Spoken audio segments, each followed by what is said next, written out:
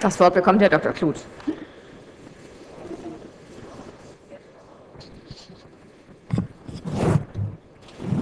Sehr geehrte Frau Präsidentin, meine Damen und Herren! Die geplante Landstromversorgung für Kreuzfahrtschiffe ist ein Fortschritt, da gibt es gar keinen Zweifel, und da sind sich alle Fraktionen auch einig. Und um das gleich an dieser Stelle vorwegzunehmen, die FDP wird aus diesem Grunde dem Senatsantrag auch zustimmen.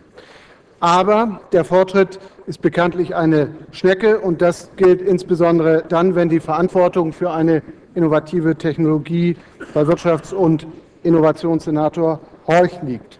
6 Jahre diskutieren wir jetzt schon über die Landstromversorgung, 3 Jahre unter Schwarz-Grün, nochmal 3 Jahre unter dem SPD-Senat. Immerhin, jetzt liegt uns wenigstens schon einmal ein konkreter Zeitplan und eine Finanzierungsübersicht vor.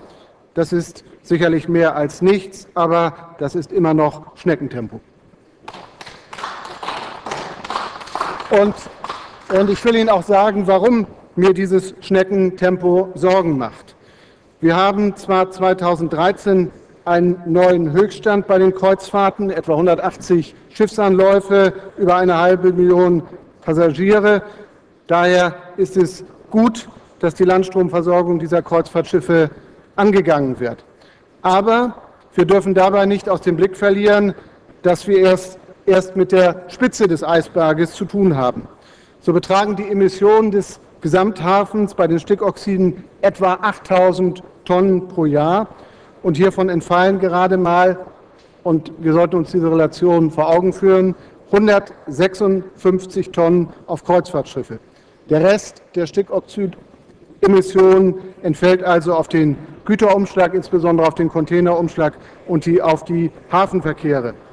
Und da wird es, glaube ich, deutlich, dass wir mehr Tempo in der Landstromversorgung brauchen, weil wir sonst Gefahr laufen, dass uns andere Häfen den Rang ablaufen und dass wir in der technologischen Entwicklung hinterherhinken. Und da ist es schon bemerkenswert, der Kollege Tjax hat es erwähnt, dass Los Angeles heute schon über 26 feste Landstromanlagen verfügt und Rotterdam stärker als wir auf LNG setzt.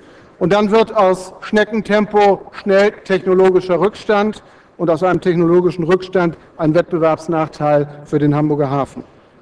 Und, meine Damen und Herren, um mehr Tempo in die Landstromversorgung zu bekommen, müssen wir halt die Wirtschaftsbeteiligten mitnehmen. Die Reeder, die Schiffseigner, die Dienstleister. Und lassen Sie mich gerade unter diesem Aspekt noch einige Punkte ansprechen. Erster Punkt. Es gibt bei der Landstromversorgung, der Kollege Tjax hat darauf hingewiesen, keinen rechtlichen Anschluss- und Benutzungszwang. Die Stadt ist also auf die Akzeptanz ihres Angebotes bei den Reedern angewiesen.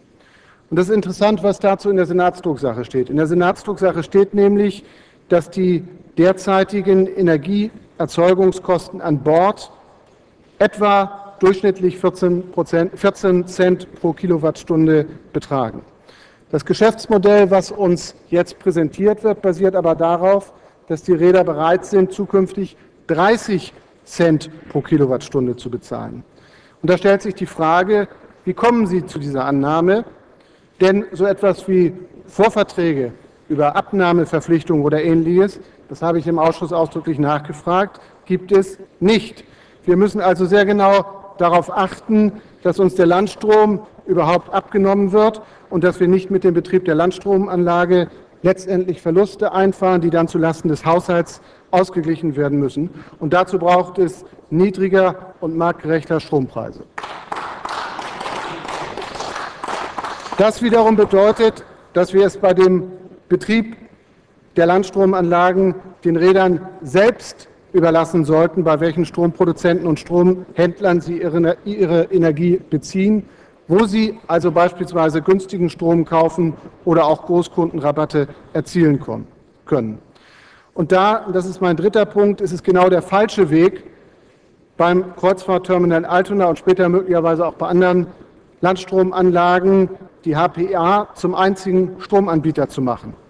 Die HPA bekommt dann also wieder ein neues Geschäftsfeld und wird quasi zum zweiten städtischen Stromhändler nach Hamburg Energie. Und das im Monopol. Und dann soll die HPA den Rädern gleich auch noch dekretieren, welchen Strom sie kaufen, nämlich nicht den günstigsten, sondern den grünsten. Meine Damen und Herren, das Werben um Akzeptanz bei den Käufern, bei den Rädern sieht meiner Auffassung nach anders aus.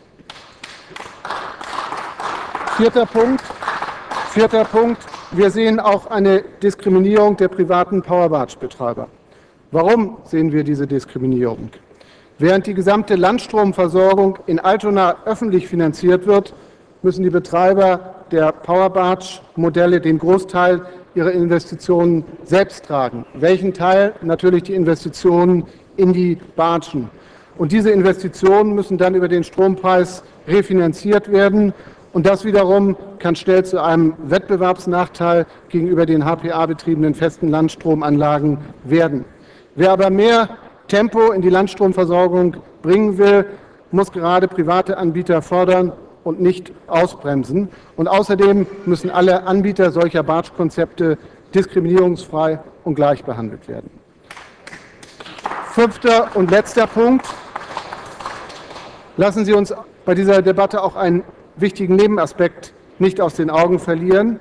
Wenn die Schadstoffemissionen sinken, wird es damit zugleich möglich, bislang in der Hafen City bestehende Nutzungsbeschränkungen aufzuheben. Und das ist dann wiederum ein zusätzliches Potenzial für den Wohnungsbau in der Stadt. Und wir sind daher gespannt auf die aus der BSU angekündigte Drucksache zu diesem Thema. Und wir hoffen, meine Damen und Herren, dass diese Drucksache nicht zu lange auf sich warten lässt. Vielen Dank.